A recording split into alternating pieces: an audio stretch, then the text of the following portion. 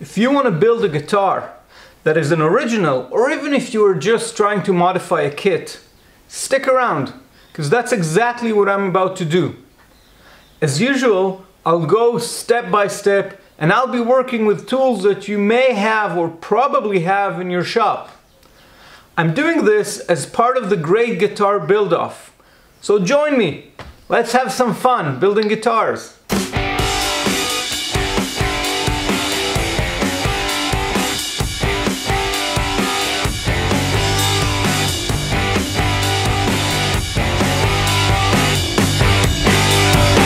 Hi, I'm Yoav and this is the Electric Luthier.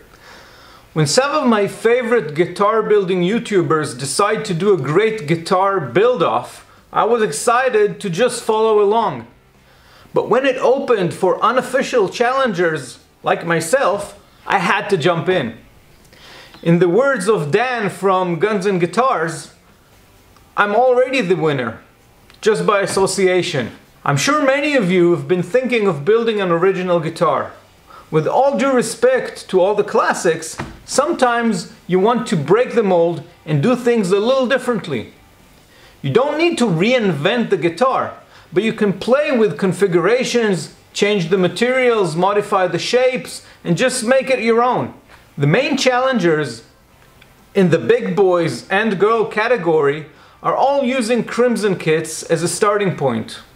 Us unofficial challengers will just have to buy or make our own kits. So to kick this off, I have a kit that I've put together from parts and materials I already have. I'm going to be using a piece of Iroko butcher block I've left from my home kitchen and bathroom cabinets that I've built a few years ago. Also known as African teak. This one is from Africa and it resembles teak in both character, density, and grain. But it's not really botanically related. The Iroko has a less uniform and slightly darker tone, and the glued together pieces make a really nice combination, in my opinion. I'm certainly going to play up the natural look of the wood and not paint it opaque. I'm thinking true oil or something like that. As far as hardware, I'm going to be going for an all black hardware look with a hardtail bridge and the strings running through the body with black ferrules. I like that for both strength and for the intonation. As far as pickups, I have two pairs of slick humbuckers and I'm yet to decide if I'll go with the active or passive pair. And I may do something with the little humbucker frames. We'll see about that. I also have a nice set of black locking tuners in a 3-in-3 configuration. As far as the neck goes, I have this nice paddle I bought a while ago, which can work here as a part of the kit. But I may have to make a new one from scratch as I'm not sure about the light colored maple fretboard for this guitar. I did cut a slice of Iroko, which will be perfect for a fretboard, although it may be a bit too much. I also have this two-piece mahogany neck blank I salvaged from a bed frame I built 25 years ago. It's quite heavy, and as this guitar should be fairly light, I'm a little worried about neck dive. But I do want to try for a thin neck, so I don't know. I do think the dark mahogany will be great with the Iroko though. This will also give me the opportunity to add those 23rd and 24th frets. As far as wiring, I'm not going to go too crazy. I got two chunky 500K pots, a simple three-way switch, and I'll wire them up to something similar to a Telecaster but with two humbuckers. A thin profile two-way adjustable truss rod should be fine for this neck, and I'm toying with the idea of adding some carbon fiber reinforcement and going for an extra thin neck. There are some more bits and pieces like vintage wire, screws for the neck, fret wire, and so on. I will go into further details and specs for each part when we get to it. Well, this is my so-called kit, so let's get started. If you like where this is going, please give me a like and subscribe down below. And check out my website, theelectricluthier.com. You should probably also check out greatguitarbuildoff.com with all the challengers, progression, and trash talk you would expect with a charity-oriented competition. For the body, I've been playing around with ideas and considerations for numerous parts of the guitar. The elements I want to incorporate include extreme body contours. I personally can't understand why you would want to build a less comfortable guitar when you can have a more comfortable one. I want to take this concept a bit further and make it a very light and ergonomic guitar. The irregular shape. I've been liking the Jaguars, Mustangs, and Firebirds lately, and after finishing the design, I've noticed that the closest resemblance is actually the Fender Meteora, although I was honestly not looking at it. The monkey grip. Since the first time I saw Steve Ibanez, I loved the idea. I mean, how many times have you found yourself uncomfortably holding the horn of the Strat or the bass and the neck with a single cut body and made a note of how awkward and unbalanced it is? With that in mind, this is what I came up with. Now you can see the uneven body shape with the monkey grip integrated as a design element. What you can't see is all the carving I have planned. The holes will also work to reduce the weight, but there's going to be a very few, if any at all, flat surfaces on this body, which will also affect the weight and the thickness. If you think of a 3D aspect of the body, it's hard to put it into plan or template, and I'll surely have some further R&D to finalize it, and I just might need a mock-up or some kind of version first before I get to the actual body. As far as the neck is concerned, I'm a fan of a flat Fender style headstock, which eliminates the need for tilted headstocks. I also like the way Music Man solved the need for string trees or any other lowering devices for the longer strings. And I want to combine that with a 3-in-3 tuner configuration. As far as shape, I want the natural simplicity of Brian May's Red Special. But since my tuners are going to be staggered and in line with the strings, it will need some fiddling around to get it right. Maybe something like this. Again, rounding and contouring will be added to give a more organic feel. There are still a few things we'll have to figure out, and I'll do it along the way. To start off, I'll print the plan and start preparing it for the template. If you're like me and you don't have access to a full-size plotter, you can print it using the PDF printer in poster mode. Just make sure you're in full scale and not the default fit-to-page scale. You can also add the little hairline cut marks, which will make aligning the puzzle pieces a little easier. I tape it all together and cut the contours. I have my daughter's small hands helping with the cutting, and I'm hoping I'm not going to get disqualified for child labor. I also paste and cut the neck, and now I'm ready to make some templates. I'll paste the paper to the 8mm MDF with spray adhesive. You can also just trace it. And then I cut along the line. I'm using my good old jigsaw. You can use a bandsaw if you have one, and it will give you cleaner and more accurate cuts. But MDF is soft, so I can easily sand it to the desired shape later without worrying too much about precision. I'm using a strong fan behind me for the heat, but it has the added value of blowing away all the toxic dust from the MDF. In normal temperatures and no adequate dust removal, it is highly recommended that you do use a good dust mask. I'm not too particular about staying on the line when sanding. I just want it to be smooth. I'll use my drill spindle for the inner curves and then give it a good finish by hand. The important thing with any template is to maintain a straight angle, and that's why I always use some kind of a block or wrap the sanding paper around something round for the round areas. I have an old neck template with a similar shape, and after giving it some deserved love, I put it up against my plan to see if it'll work.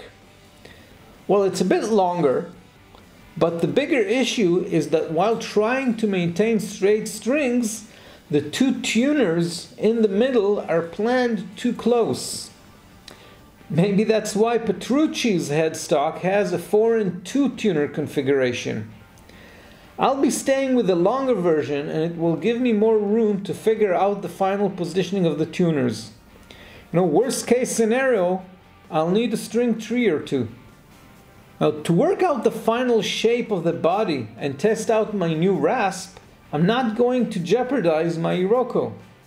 I grabbed some pine I have from an old project, and I'll use it as a prototype. There are a few issues I want to check out. The ergonomics. I want the body to be extra comfy, and you really need to hold it against your body to be sure. I also want to figure out exactly where to remove and how much material for both design and structural reasons. I don't want it to be too thin and brittle. And I want to check the overall size and positioning of the cavities and switches. I cut out the shape and drill out the holes to get the rough shape. I want to route and drill everything that needs routing and drilling while the top and bottom are still flat. It makes the whole process a lot easier. Before I make the needed template, I make a few measurements only to find out that A, the pickups are not centered in relation to the neck. B, they're not the correct size for my humbuckers. And C, I didn't leave enough meat after the 24th fret, and I risk chipping the end of the fretboard, and I should know, I've done it before. So I'm going to extend the neck just a few extra millimeters and push the neck pickup back as well. This will cause the neck pickup to sound a bit more like a middle one, but that's what happens to all 24 fret guitars, so we'll see, or rather hear. So I measure my actual pickups and redraw the actual size. I might as well have a snug fitting hole. I always print 2 sets of plans because you'll need at least 2 templates for most guitars. I drill and cut the neck and pickup cavities, and then really take the time to file and sand them smooth while also making sure they fit the humbuckers.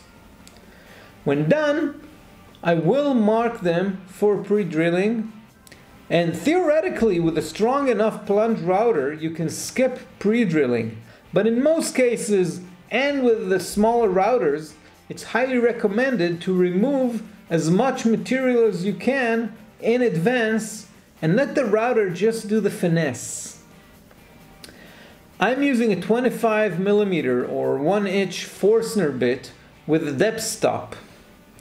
The Forstner bit makes a much cleaner cut even in larger diameters and doesn't have a long center tip like the butterfly drills. The depth stop is great for exactly these type of jobs.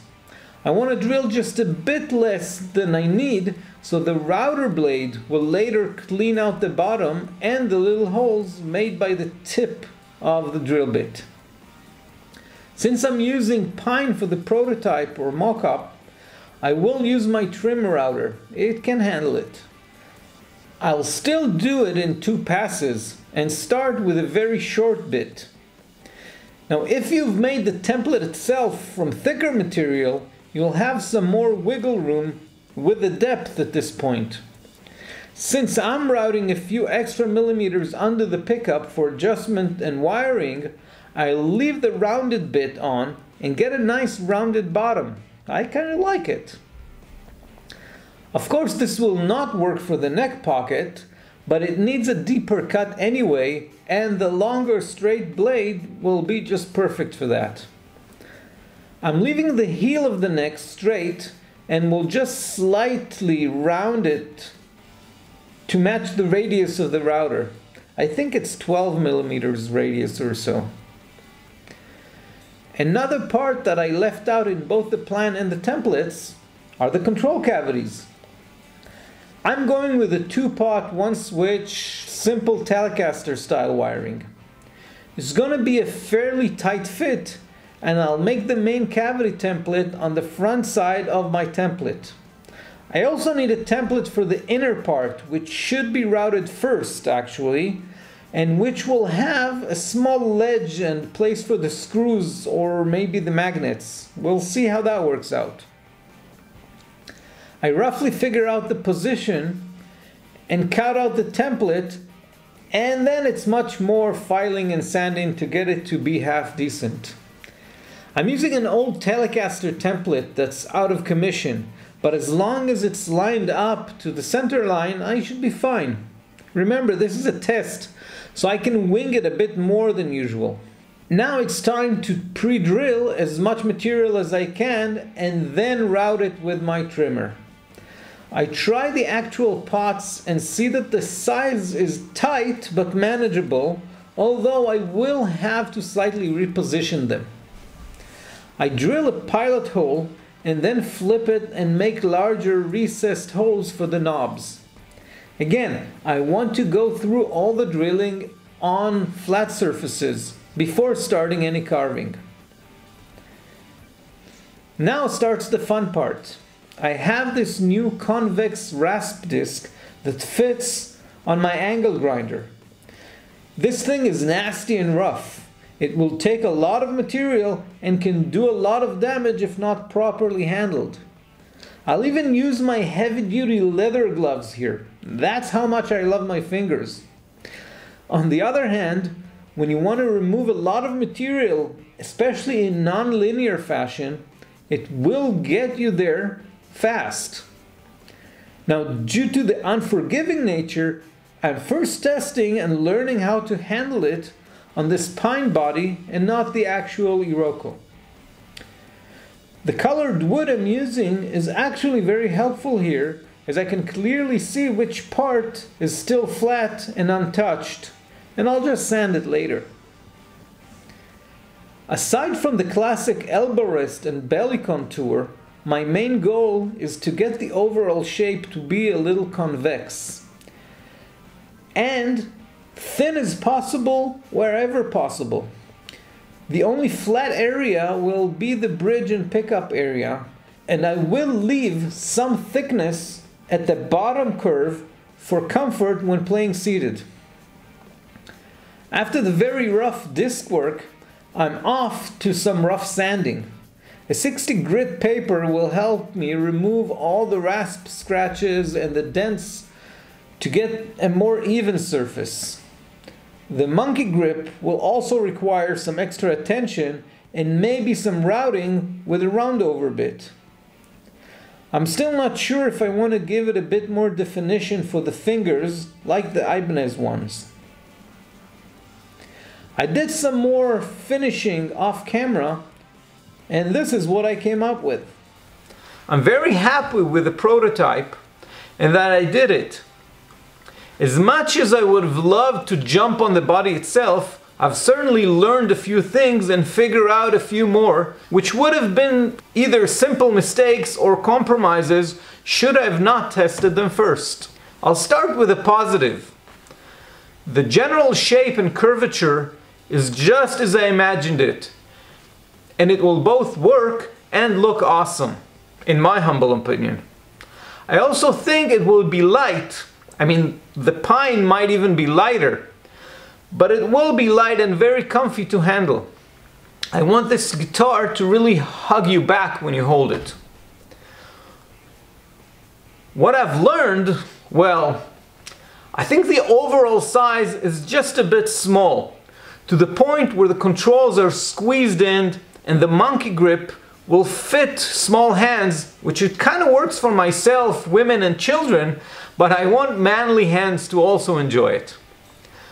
The lower hole will have to either get smaller, maybe just an indent instead of going all the way through, or be removed altogether.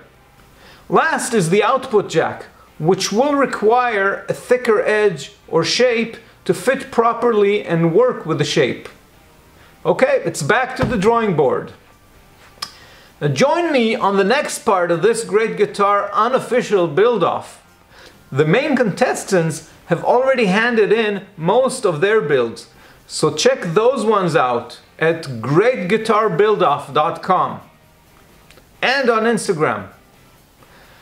I'll be getting on with my build as well, and in the meanwhile, if you want more information and articles on guitar building, please subscribe below and don't forget the little bell to get notified when more of my videos come out.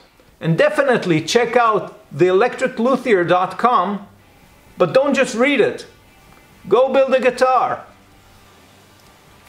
It's actually the Fender Meteora. Meteora is actually the Fender Meteora.